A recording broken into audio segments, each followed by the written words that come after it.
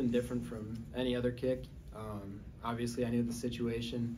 I knew that we'd probably, have a chance for a game winner, and I got a lot of trust in the offense to get down the field and get me in position, and I got a lot of trust in the operation to make sure that everything else runs smoothly, and all I got to do is just make the kick. On the right side there, in the second row, Pat. What was the kicking conditions with the wind out there going either direction? Yeah, the wind was tough, but it's nothing that we haven't seen before, especially playing up here.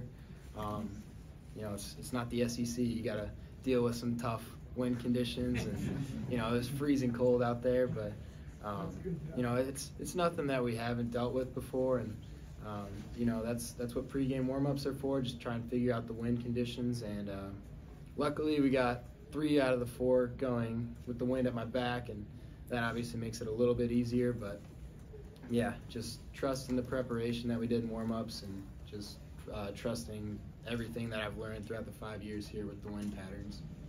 I'd say it's even better, honestly.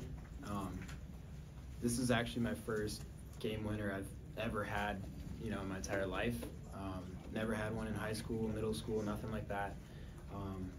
So, for it to be on my final game at the big house, it was pretty magical, and, I'm just glad that we could send out the seniors on a good day.